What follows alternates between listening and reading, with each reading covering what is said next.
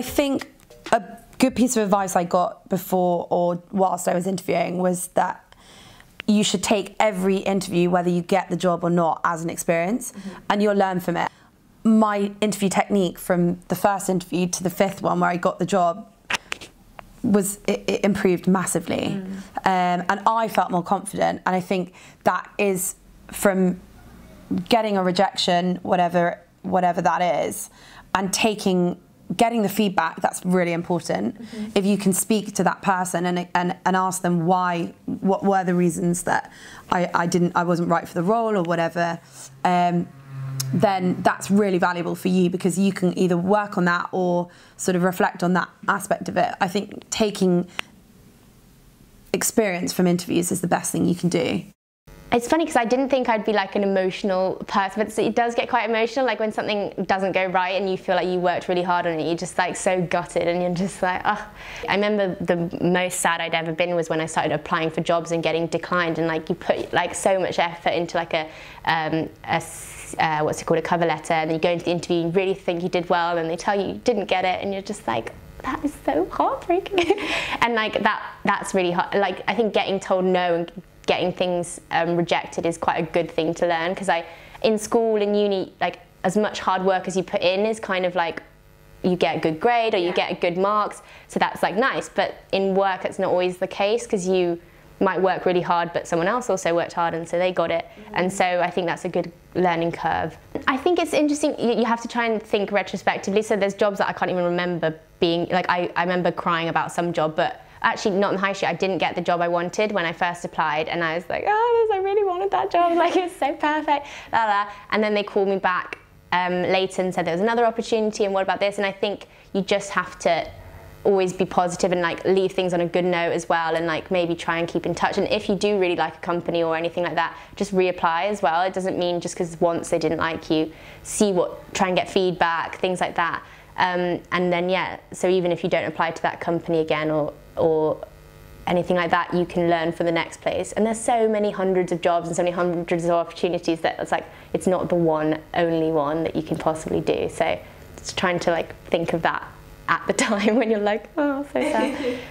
Well, first of all, that thing about learning. So if I have a knockback, I do absolutely everything in my power to make sure I don't see it as a failure, but see it as a learning experience. It's so hard sometimes, because sometimes you can be like, no, I've just failed. But it's about framing it in your mind as you're still learning, you're always going to be learning. What have you learned from this? So that's one aspect. When I'm really, really stressed, the most important thing for me is to speak to people. Either speak to my coach about it or speak to the people around me, not bottle it up all inside, because, especially speak to your best friends, because your best friends will always have such brilliant, brilliant advice, because they know you better than anybody. And so listen to your friends' advice in those situations, and reach out for support. The other thing, and again it surprises me when I'm interviewing people, that people don't come back more to us and say, so why didn't I get the job? Yeah. So ask the employer.